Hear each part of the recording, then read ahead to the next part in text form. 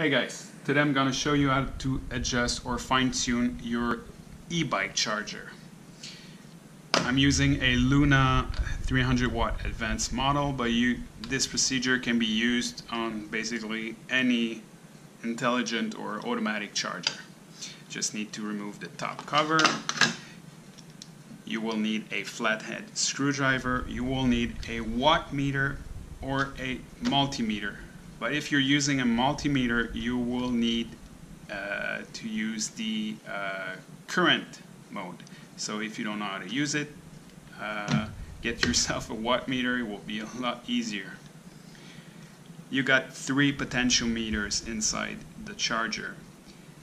One is to adjust the voltage. The second one is to adjust the current in the max current mode or constant current. P3 is to adjust the cutoff Idn, meaning at which current the charger will stop once it's done. Okay, well, just need to be careful not to short out your screwdriver with the heatsink or the case or with something else in it. In this model, the potential meters are hidden like in between the heatsink and the case, but there are 3 potential meters and the order is right here. P3 is on the left, P1 voltage in the middle, and P2. We'll start with P1.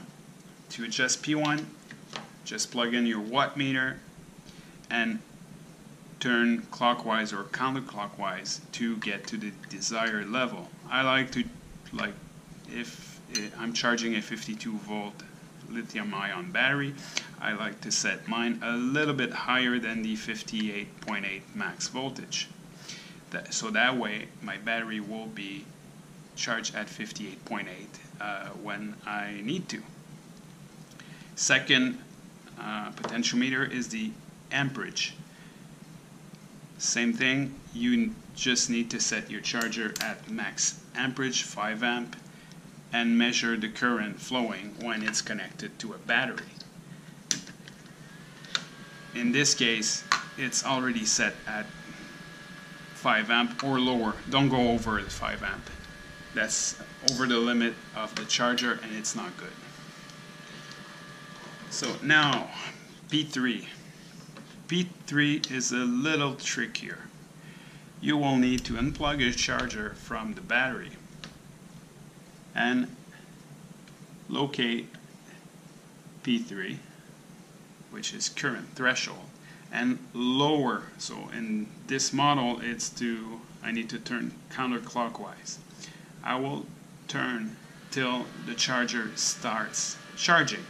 So it's like it's detecting a load, but there's no load connected to it. So that means the threshold is so low that the charger is unsure if there's a battery or not. So it's probably trying to push a very small current. What you need once the charger starts is to turn to the right till it stops. And maybe you go like a quarter turn more. So it turned green, quarter turn more. I remove the screwdriver. Now you need to charge your battery normally. Charger, in like the way we just adjusted, will not cut,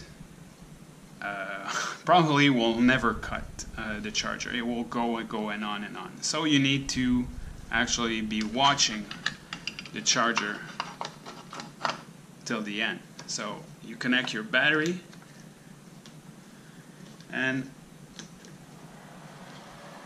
once the charger is near the max voltage or the constant voltage mode, 58.8, the current will drop down to 0.2, 0.3.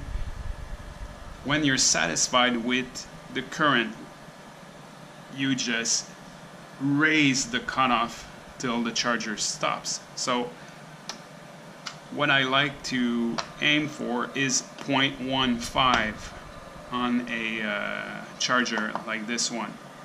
The reason is it will let like the topping off phase it will give like enough time to actually top off the battery. So once you unplug it, the battery will remain very close to 58.8.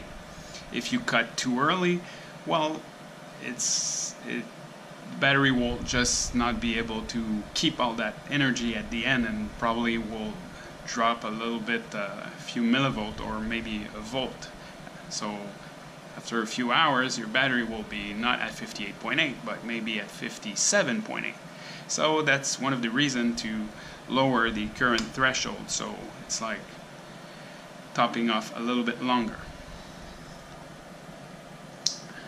Once done, your charger is properly adjusted, and next time you use it, it will stop at the desired level, and you know, your amperage will be okay and your voltage will be okay. So thanks for watching.